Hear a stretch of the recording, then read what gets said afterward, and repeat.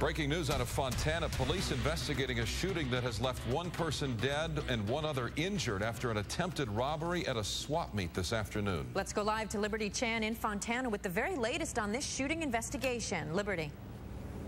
Leila, this is still a very active scene out here. Lots of crime tape, lots of police investigators. Take a look over there. That's where the body was found, and the coroner just removed it about 5 minutes ago. Now, this all happened at about 2 o'clock this afternoon. Police received a call about a robbery at the Fontana swap meet, and they were told shots were fired. Well, when authorities arrived, they found one man, a robbery suspect, dead on the ground in front of the entrance. Police say it was a security guard who shot and killed him. According to investigators, at least 2 suspects got away, and one of them was carrying a gun.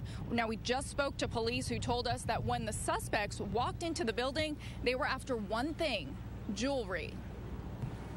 It appears that they came in as a group, and each one of them attacked a security guard that was inside of the front door. Each of them took their turn.